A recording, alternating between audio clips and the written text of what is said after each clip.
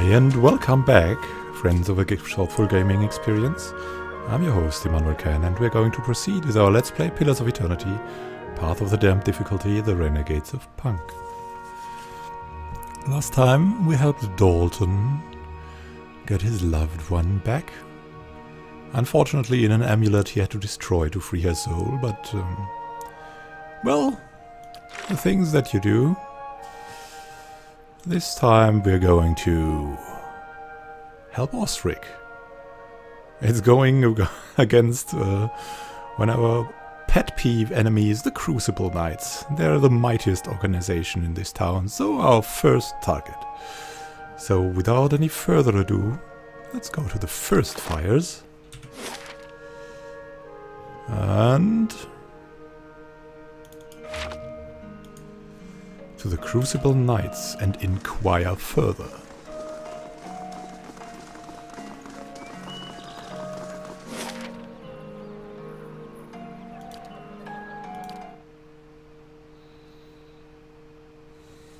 Crucible Knights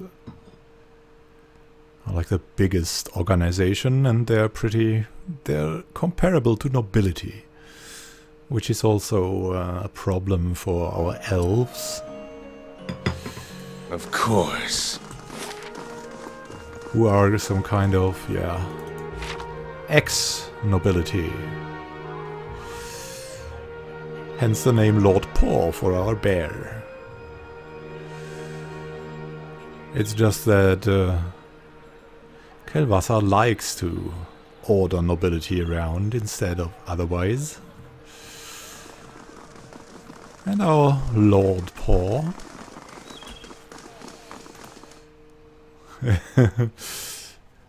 is a witness to that.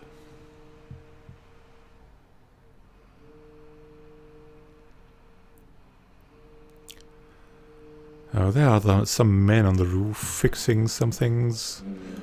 I hope you won't mind. What business brings you to the keep? Well... Good day, stranger. Let's see.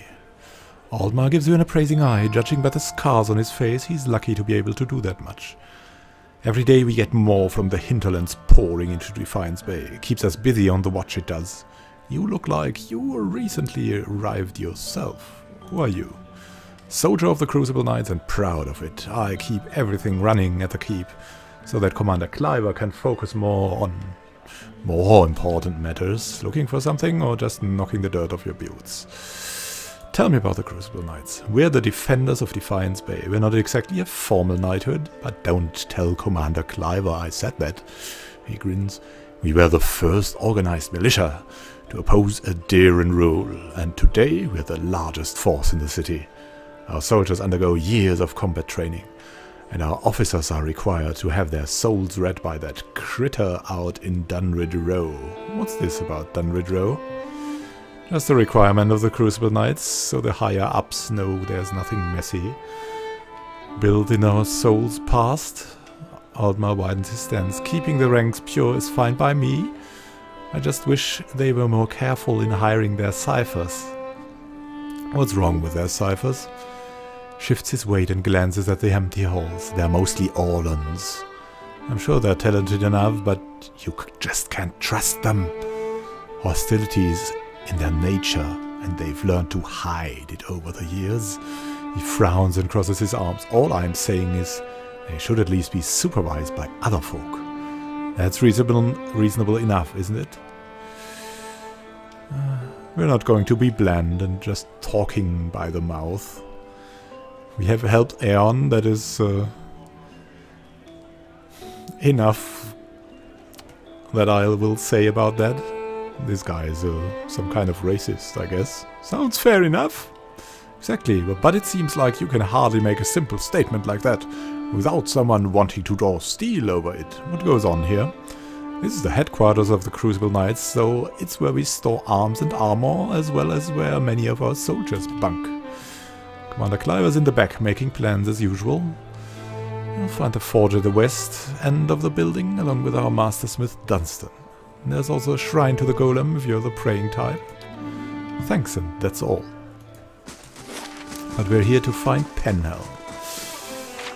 And maybe we could go into the archives. Maybe we'll find something there as well. As they're just so straightforward here. This is a record of active patrols and reported crimes in Ondra's gift. The latter far outnumber the former. And what's in here? Nothing interesting. And we should, Where of there's course, a pick, there's a way. It's finished. Unlock everything and look into it. There's nothing interesting here. Still, an edict of arrest. This edict calls for the arrest of Eon. The recent actions have led to the death of a Knight of the Crucible. It requests reporting any information to Justicar Aldemar. Aldmar. It is signed Commander Cliver. Interesting. There's something we can take. Oh, Penhelm's affidavit. Curran, a cipher duly appointed and employed by Dunrid Row, does hereby certify that novitiate A.M. Penhelm has been found to have a soul free of any subversive influences or tainted essence. The scroll is stamped with the seal of Dunrid Row and signed by both Penhelm and Curran.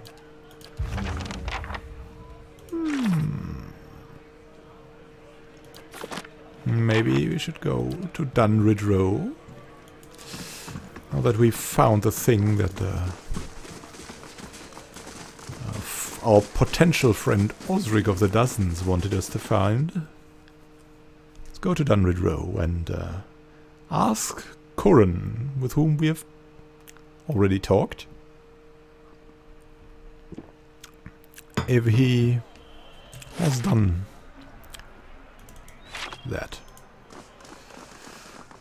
affidavit, or if that's a forgery.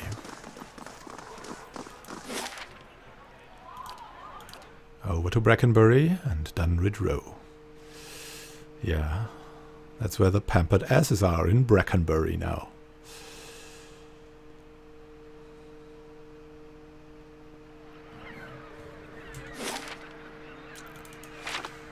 So let's go over here.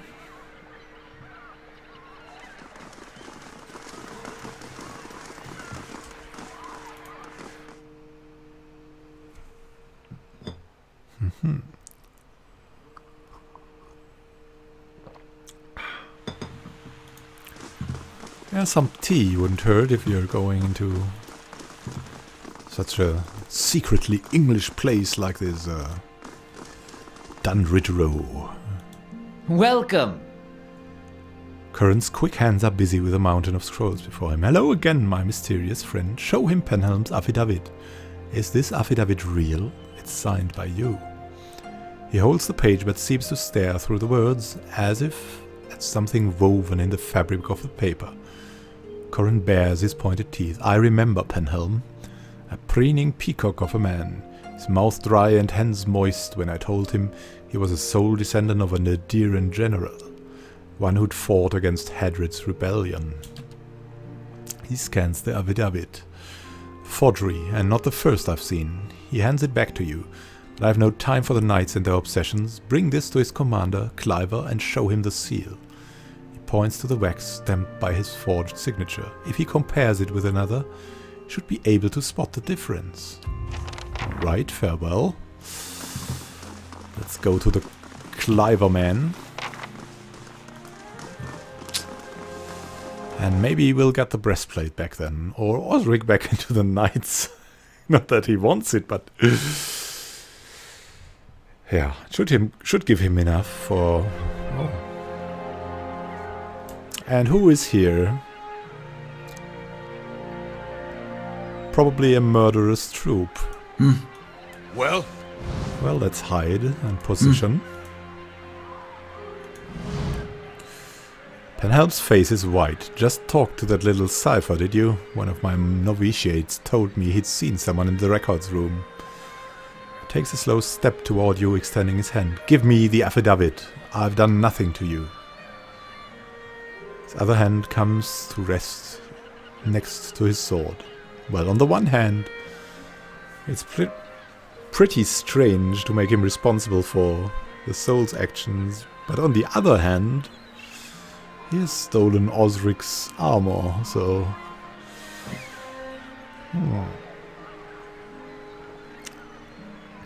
Well... Your superiors deserve to know. No, cheer up, you always thought you were someone special. Soon everyone will know you are.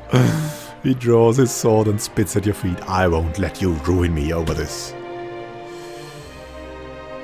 And you should always enable auto-pause when sighting enemies, because then you have the chance to revise your weapon choice for free.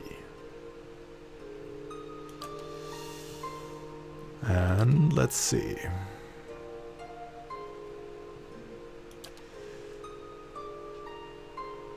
Yeah, well, I think that's okay. Move in with her. Move the bear onto Penhelm. As we will do with Adonan.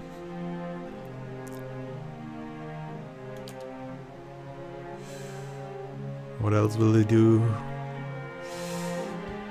Probably nothing yet.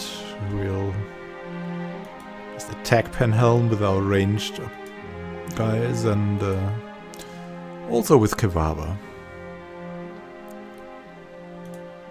Adonan will move here. And now, as we're up for this, let's put some protection up here. Shall we?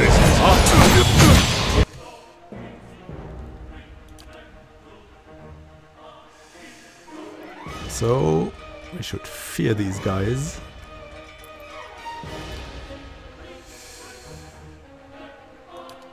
And we can put a marked prey on Penhelm, maybe? Oh, he's already pretty dead. Let's just see what comes out of this. You can put down that novitiate. But we have some fine targets for an arcane assault here.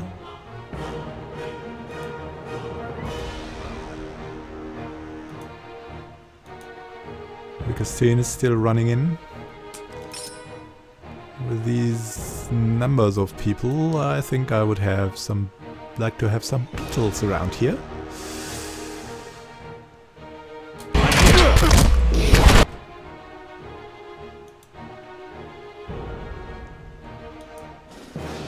And we'll attack this novitiate with her. Beetles are fine on their own. As for our priest, he can give us an armor of faith.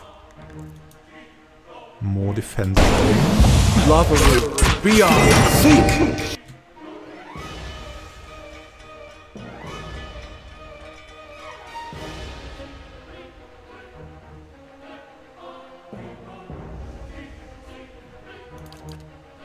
And there's Kevava. He's probably killed someone already. No?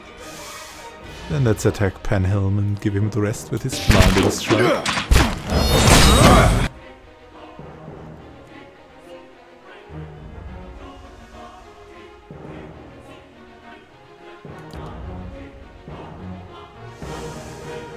Our priest can now go for a blessing.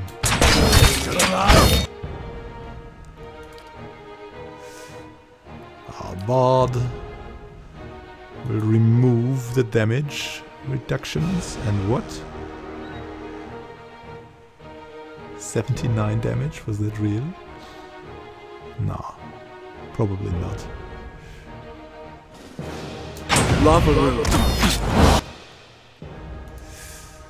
There is a novitiate though.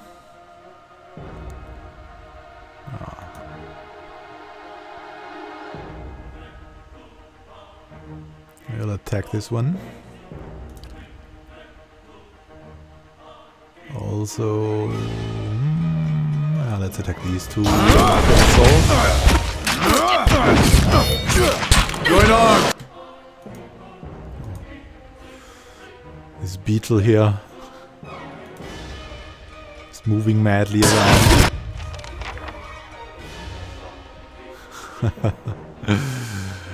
Yeah, well, this was Penhelm. Now let's heal up a bit.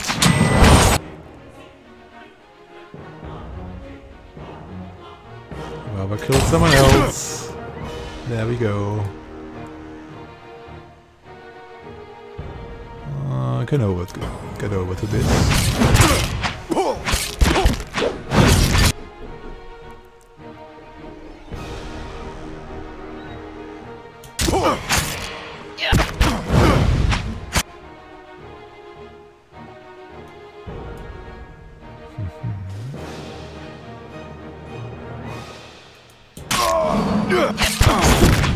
And finishing the last novitiates.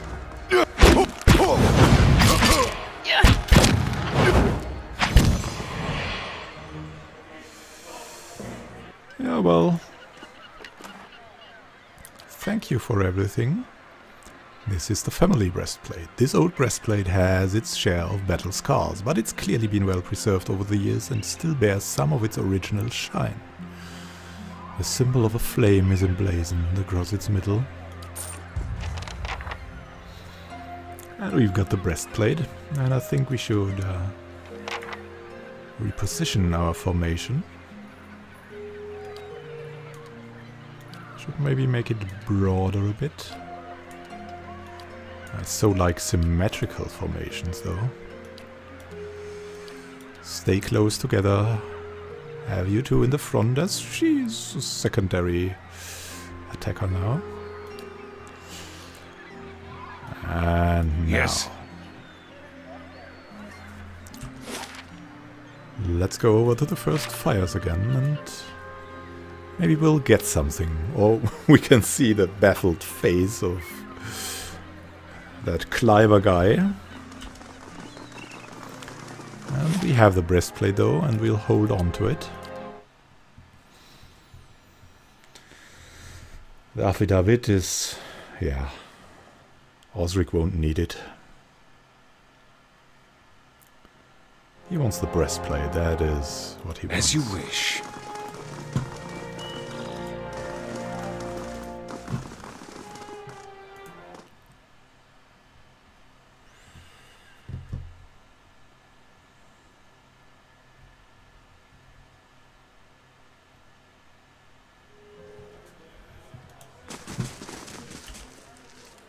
How murderous, though. Alright, he hasn't heard yet.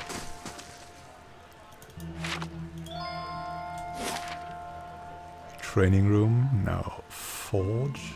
Probably not. And why is Adonai moving there? Seriously, the waypoints. Most probably a commander is in the war room. So we go to the war room.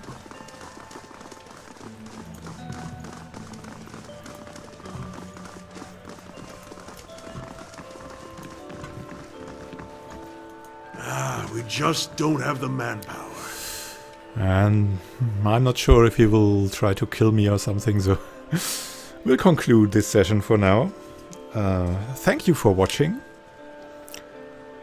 Next time we'll give Osric back his breastplate and we'll talk to Commander Cliver and see what it comes from this. See his baffled face.